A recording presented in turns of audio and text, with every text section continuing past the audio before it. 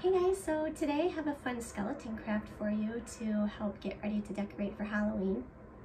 It's going to take a few simple supplies, things that you should or may already have around your home, and you can definitely make substitutions if you need to.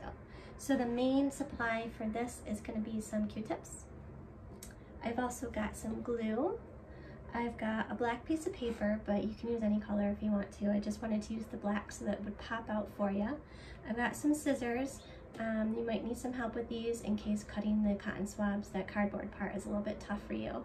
I also have some white paint, which I'm going to use to paint my skull, but you can use white crayons or colored pencils, or you can cut out a face from somewhere that you see, or a picture of yourself. I've seen that before too, so you do have some options there. So I'm just going to show you this option, and then you take it and run with it and make it your own. So what I did is I grabbed about 12 cotton swabs to make, mine is about a 5 and 7 inches big rectangle, so not really that big, not as much bigger than my hand. So about 12 cotton swabs is what worked out perfect for me.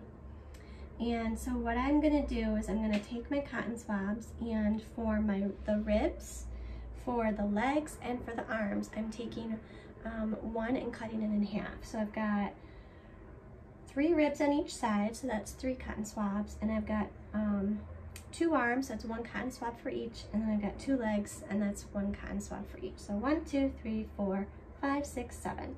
7 cotton swabs for your arms, your legs, and your ribs. And then I took probably 2 cotton swabs. I took one and cut it in half, and then maybe made it a little bit shorter to use for my feet. And then I took another one. Is there a ghost in here?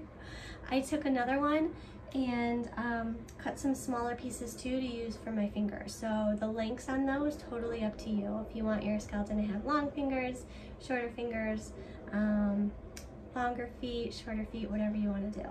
And then you just are going to arrange him in any way you want. So I'm making mine a happy dancing skeleton. So I kind of made him doing like a little jig, as you can kind of see here. So the next step you're going to do is just lay out your cotton swabs in the way that you want them. And then you're going to take your glue and glue that down. So I'm just going to do a couple of those just to show you. So I'm just going to glue right along the edge here.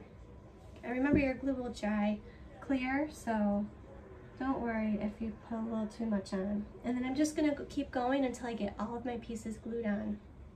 And then for my skull, I actually took a pencil and drew out a little skull.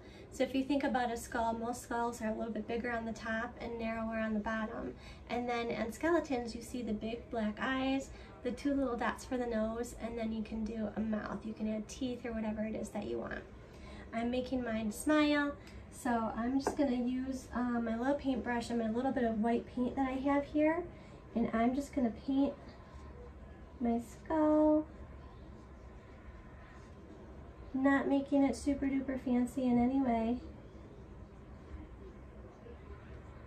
And like I said, you can use, if you're using the black paper, you can use a white crayon, you can use a white colored pencil, or you can cut out the shape of the skull on a white piece of paper and glue that on if you want to.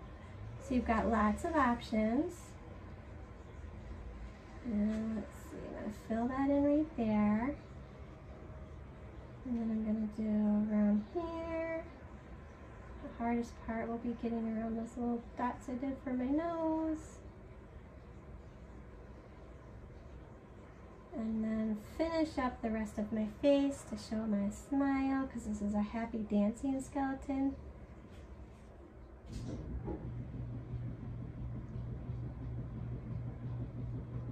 And there we go. So you can kind of see it a little bit from there. After I'm done gluing all my pieces, I'm going to take a picture of it and I'll post it in the comments for you guys to see. So I hope you have fun with this project. Definitely can make some substitutions if you need to, depending on what you have at home. And if you're watching this on Facebook, you can post the pictures that you've done or send them to me through Messenger. Share them with me. I think it'd be lots of fun. And then you have something that's decorative to hang around your house. So have fun with this one, guys, and I'll see you next time.